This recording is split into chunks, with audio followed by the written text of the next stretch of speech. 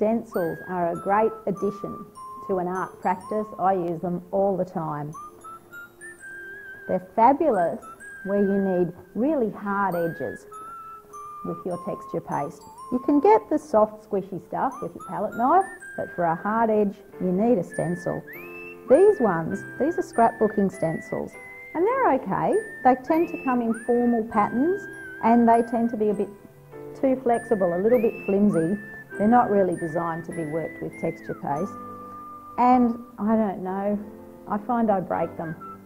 So the other thing is, those formal patterns, while I use them, they're not always the thing that I want.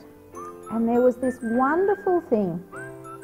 When I was in Launceston teaching one time, one of the students came up with this cobweb tape, which was absolutely marvellous.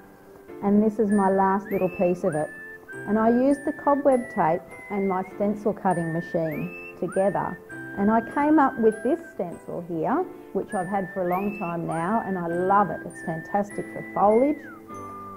But it's also a little bit flimsy and just not, it's just not enough.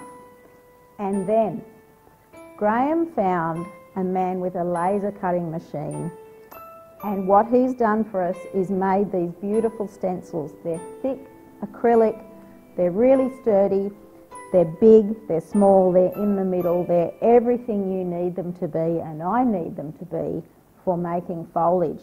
And I'm going to show you exactly how to use it.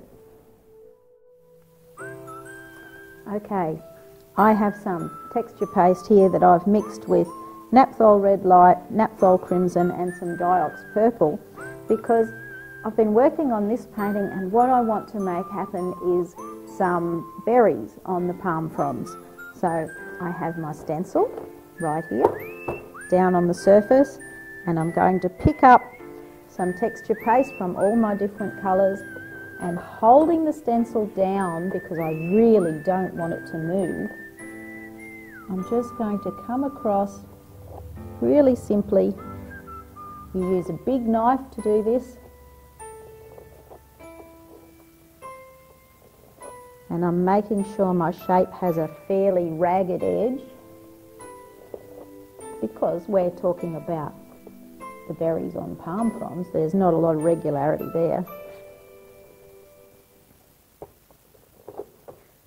And just a little bit more up into there.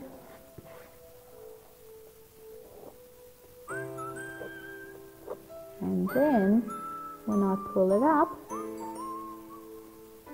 I have some berries. Isn't that next level amazing?